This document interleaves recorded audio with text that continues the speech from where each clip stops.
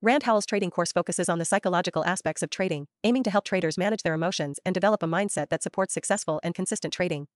Here is an extensive overview.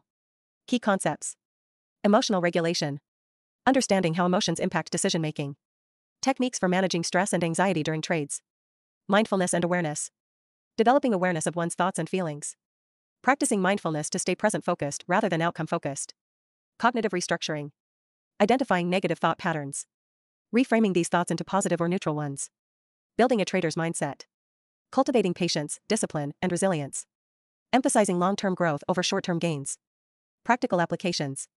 Journaling, keeping a detailed record of trades along with emotional states before, during, and after each trade to identify patterns. Visualization, using mental imagery to visualize successful trades and responses to potential market scenarios.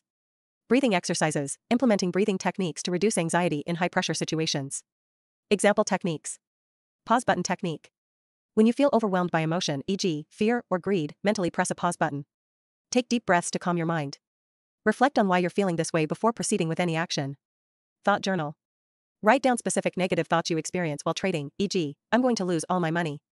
Challenge these thoughts by asking if they are rational or based on past experiences. Replace them with more balanced thoughts, e.g., I have a strategy in place that I trust. Benefits: improved decision-making under pressure. Enhanced ability to stick to trading plans. Reduced emotional reactions leading to costly mistakes. Greater overall satisfaction with the trading process. By integrating these psychological tools into your daily trading routine, you can develop the mental fortitude necessary for success in the markets according to Rande Howell's teaching.